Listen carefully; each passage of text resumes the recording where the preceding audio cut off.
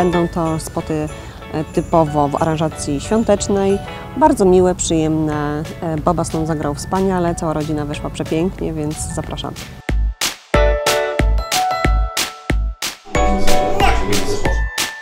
W ciągu 2 dni zdjęciowych robimy 2 filmy. Na planie mamy malutkiego, 1,5-rocznego aktora. O tak. Super! Było mnóstwo zabawek, była niesamowita atmosfera. Mieliśmy śnieg, także była bardzo, bardzo fajna zabawa. Gdybym miał gitarę. Jak dzieci postrzegają pracę na planie, no myślę, że to jest jeden wielki trip. W sensie dzieci zachowują się jak na wielkim placu zabaw. Antoni Nykowski, który jest reżyserem, świetnie sobie radzi wraz z Igorem Danielem, którzy wymyślają milion różnych sposobów, jak zatrzymać łobasa w kadrze i jak wydobyć z niego uśmiech.